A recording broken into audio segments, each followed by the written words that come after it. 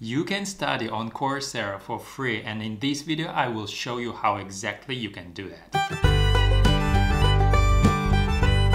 Hey everyone, it's Ilnur, and on my channel I usually discuss education related topics, and I also share some tips on how to grow and how to develop ourselves. If this is your first time on my channel, consider subscribing. So in this video I will share some tips which helped me personally to have 6 certificates on Coursera already for free, completely free, okay? Coursera is the biggest online platform in the world which provides some online courses from like the best professionals in their field. So going for a certificate on Coursera in fact does make sense because it's really nice thing to show in your CV. It will not harm you in any way. And you can actually go there, and as I will now show to you, you can do it for completely free. There's another interesting thing about Coursera actually. It is that it has a relatively low percentage of finishers. You know, there are a lot of people rushing into these courses, but there is a little number of people who actually finish these courses. Being able to finish an online course says a lot about your self-discipline. Okay, enough for the words, let me show you how it's done. I will now go on Coursera. This is my page here. Let me be clear about my accomplishments here.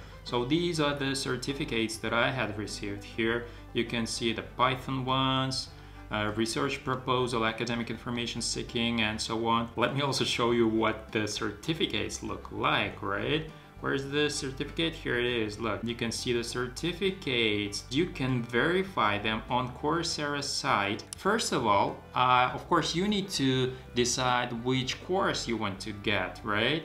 So what I usually do here, I like going to Coursera and searching for some courses. It doesn't necessarily mean that I will pass all these courses, but you know, it's just feels nice to just sometimes see them.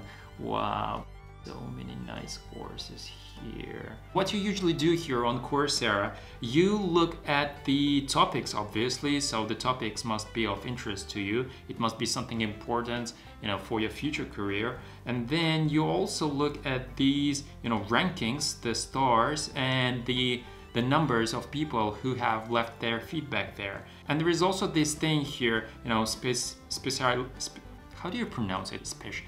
Specialization.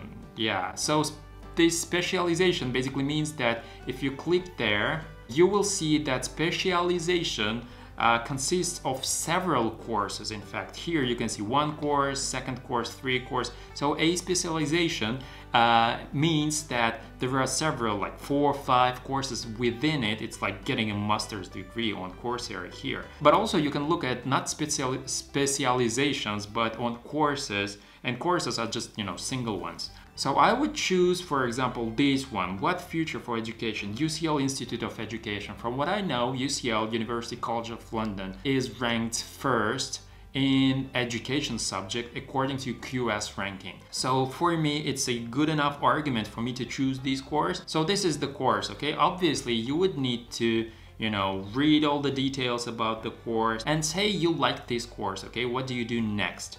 So basically, normally what you would do is you can enroll for free. They say enroll for free, but enrolling for free means you will not receive your certificate. So here, full course but no certificate, see?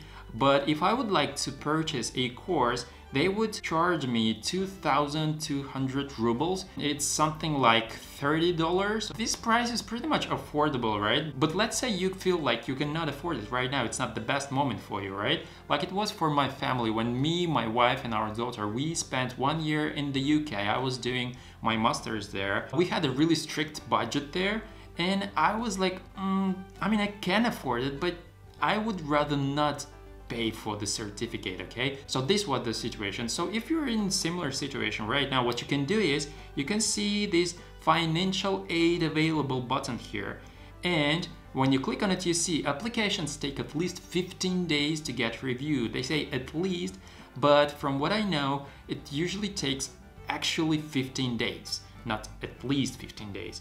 So then what you do is you continue to the application, okay? And obviously you have to confirm that you share accurate information. Then you have to commit that you're gonna be finishing their Coursera courses. and then you actually write down these things here, okay? And then you click continue. So here you choose whatever educational background you have. You write your actual annual income, then you put your employment status. So you put, say, student here, and then how much can you afford to pay, you put it there. And these two parts are really, really important. So why are you applying for financial aid? And you have to write at least 150 words minimum required. Here I remember that I was writing something like this. Me and my family are now staying in the UK and I'm doing my master's there, and I'm an international student there, and we have a very strict budget. We have to be very disciplined in terms of money. It's a bit difficult to me, to pay for this certificate. This is what I was writing there. And I was, completely honest. And you just make sure that it's 150 words. And the second part here is, how will taking these courses help you achieve your career goals?